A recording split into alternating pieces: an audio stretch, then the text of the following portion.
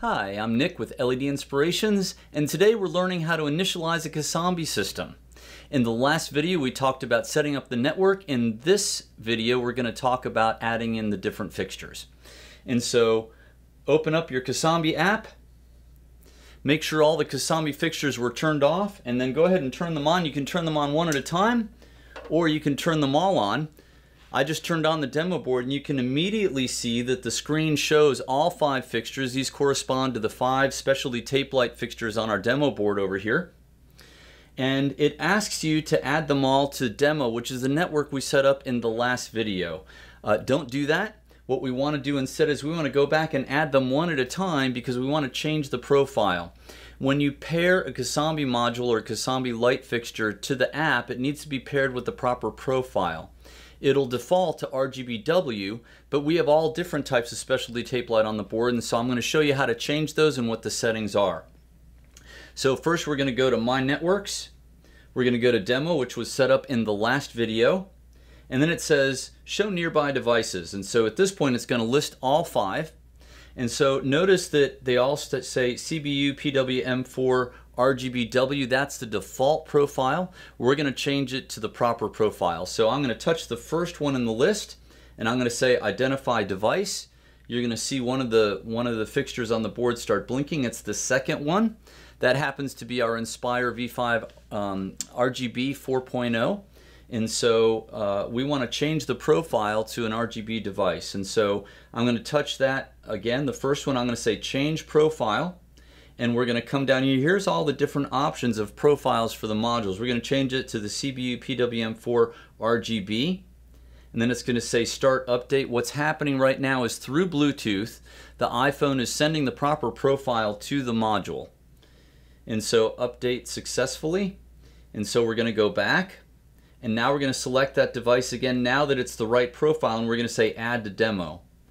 So what that does is that pairs the device once the profile has been set. Again, you need to change the profile before it's added to the network, because once it's in the network you can't change it. You would have to unpair it, which it's simple to do. I'm just going to touch that device. The first one, see it says Unpair Device. That's how you would unpair it if you want to change the profile again. I'm going to hit Cancel. We're going to work our way through all the remaining ones. Each type of specialty tape light we sell is on the board, so you're going to see the settings for each one of those as we go through. We're going to identify the next device. So it's blinking. That happens to be the third one. That's our RGB 6.0. That's our high density tape light. Notice there's no dots under the lens. So we're going to change that also to RGB. So we're going to select that, change profile. We're going to slide down here to RGB. We're going to select that, start update, and we're going to update that one.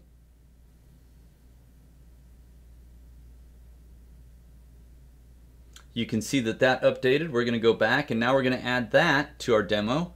So I'm going to select it again. It opens the menu. We're going to add the demo, and now the second one is added. At this point we'd actually start controlling these fixtures. We're going to go ahead and add all of them first though. We're going to select the third one, Identify Device. Let's take a look at the board. Notice the fourth fixture is blinking. That is the our specialty tape light RGBW, but we don't want to use the RGBW profile. We actually want to use the RGB/W profile, because what that does is it allows us to control the white separately, which is what we want to do. So I'm going to select that one again. I'm going to say Change Profile. We're going to go down here and notice there's an RGB/white. That is the profile you want to use for our RGBW. We're going to hit Start Update. And that's now set up. We're now going to go back. We're going to select that one and we're going to add it to demo. We're going to select the fourth one in the list, Identify Device. Notice the last one is blinking. That's LED Inspirations Tunable White Specialty Tape Light. So we're going to select that, change profile, and we're going to slide down here to CBU PWM4 Tunable White, TW. We're going to select that, start update. Notice it blinks, that confirms that it found it. We're going to go back, we're going to add that to the demo. Notice they go from saying unpaired like the last one to @demo, which means it's now part of our network. Let's go ahead and do the last one, identify device. This should be the first one, should start blinking. This is our Inspire V5 3000K. And so that's just a single color. The Casambi system can control single color. So I'll show you how it does that. Change profile. And the very first one you can see 1x dim. So it's using one channel for just normal dimming of a single color tape light. You can also do 2 channels, 3 channels, 4 channels. You can have different runs of single color. You can call us and we'll explain how to do that. But I'm going to select that. I'm going to start update. And this will change our last module here. Back. Then we're going to go in here one more time. We're going to add it to the demo. At this point, we have just added all 5 fixtures, and now we can begin controlling them. If we go back, we now have 5 fixtures all loaded into the Casambi app. We can turn them all off. We can turn them all on. We can dim them up, down. I'll explain how to do that in the next video. Thanks for watching.